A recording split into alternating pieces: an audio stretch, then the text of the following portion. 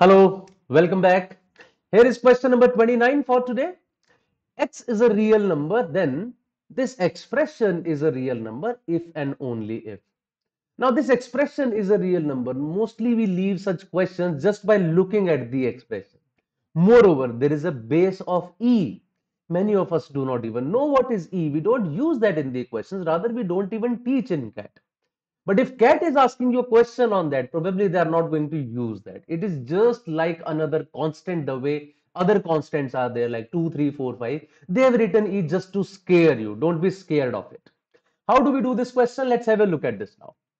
Now, here the question has given a function in logarithm to us. Okay. And there are four ranges which are there with us. We all know that logarithm is valid only for positive values.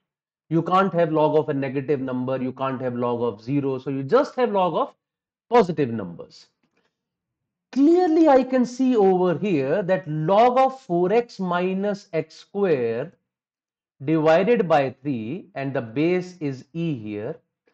If x is 0, this number would become 0 and you will have a log of 0. Log of 0 is not defined. So I cannot take x as 0. 0 is the first thing that comes to our mind. This range has a 0 in it. Forget it. This range has a 0 in it. Forget it. So my answer is going to be either B or C. Out of B or C, one range is from 1 to 2, one range is from 1 to 3. Of course, 1 to 2 is inside 1 to 3. So the values between 2 and 3, if they satisfy this, I would say C is my answer. If they do not, I would say B is my answer. Let's try to put 3. If I put 3 here, it is 4 into 3, 12, minus 3 square, that is equal to 9, whole divided by 3. This gives me 12 minus 9, that is 3. 3 by 3 is 1. This gives me log 1, and log 1 is, yes, it is valid because log 1 gives me 0.